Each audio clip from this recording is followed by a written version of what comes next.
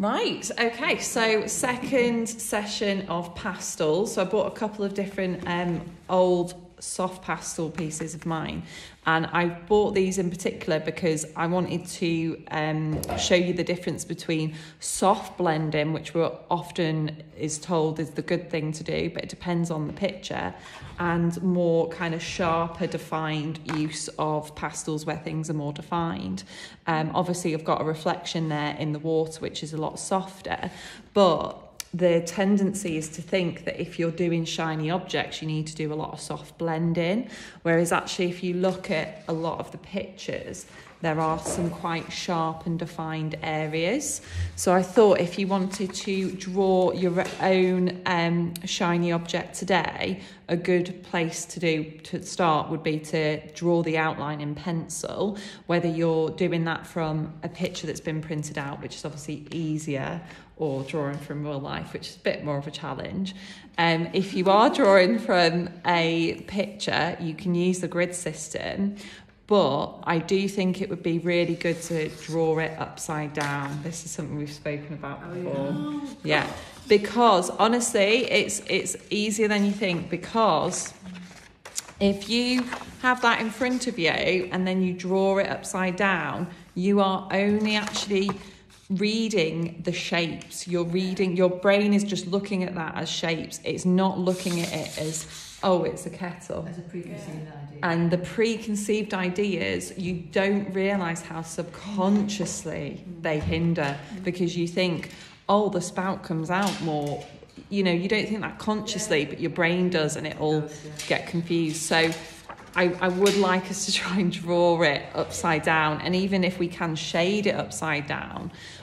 Once you've got your outline, the next thing to do is to actually pencil on your darker areas. So just kind of very lightly, just kind of section off where your highlights are, where your mid-tones are, and where your really dark tones are. So you kind of sectioning it into 3 different zones. So your very light, your medium, and then your dark. And that's going to prevent you from putting too much pastel down in the lighter areas, so you can just make sure, I mean, you don't have to do that, but if you're kind of newer to soft pastels, it just can help.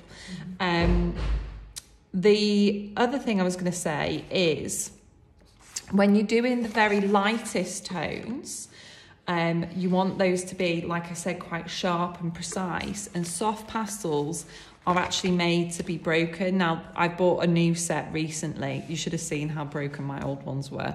It was atrocious, so I just thought I'm going to buy some new ones for this. But you can break them up to get a really sharp point on, so you can get the sharpness of line.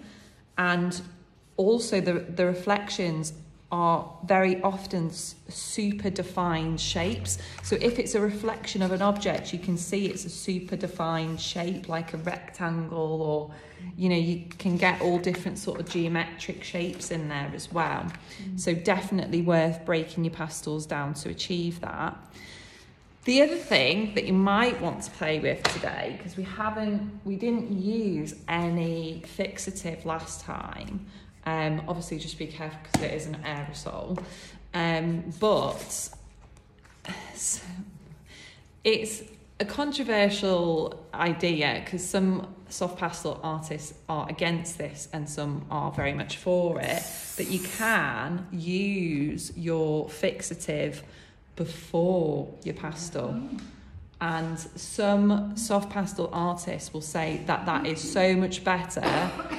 It gives them a grounding. It gives them, it gives them a little bit of texture to, you know, for it to grip on with. Whereas if you just do it on the paper, it's a little bit smoother. So they find that putting the fixative on first. So that's no fixative and that's fixative.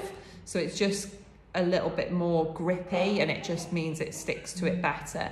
Whereas other soft pastel artists say they don't like that because they want it to be smoother. I'm sorry, I've set Laura off. I'm sorry, Laura.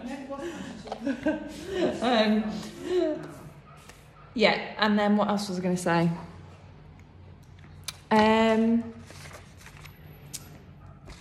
Yeah, I suppose it's pretty much that, really. Can you spray as you go along? Yes. Yeah. And then is it still okay to put? Can you still put pastel on top of Oh yes, absolutely, absolutely. Yeah. So, let's say I've done this section in white, but I've decided I don't want that white there anymore now. So, am I okay to spray this over this? It wasn't that. Okay. But if I'm not happy with that area, I can spray it, fix it, and then I can put pastel over the top. So don't know if you remember last week I said if you make a mistake, you've got two options. One is you could rub that out